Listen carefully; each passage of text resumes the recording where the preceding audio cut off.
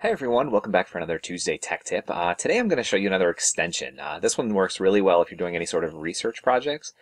This one is called Super Simple Highlighter. You can download it in the Chrome Web Store and then add it to your Chrome browser. So this is the way it works. So if you go to a website, so I just pulled up an article about sloths on Nat Geo for Kids. If the kids are wanting to highlight any sort of text in here, just because they are going to use that information in their report, they can highlight it. On a Chromebook, they would two-finger click, or if you're on a PC, you could right-click. And then go ahead down to the Super Simple Highlighter, and then it says what color do you want to highlight it. So we'll say yellow. So let's say they're going to go throughout this entire article and pick out facts that they're going to include inside of their research. They could do that. Now, the wonderful thing here is that if they don't finish it in one day, they can come back to this tomorrow. So I'm just going to close out this tab, open up a new tab, and then let's say they go back to that same article tomorrow, that same webpage tomorrow.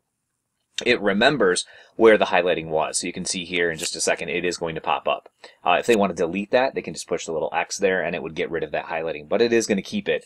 It's going to keep it there, all the highlights there for future use. All right, so once again, this one's called Super Simple Highlighter. It is available in the Chrome Web Store. You can install that, and it's going to go right up here in your extension bar. I hope that helps, and I'll see you next Tuesday.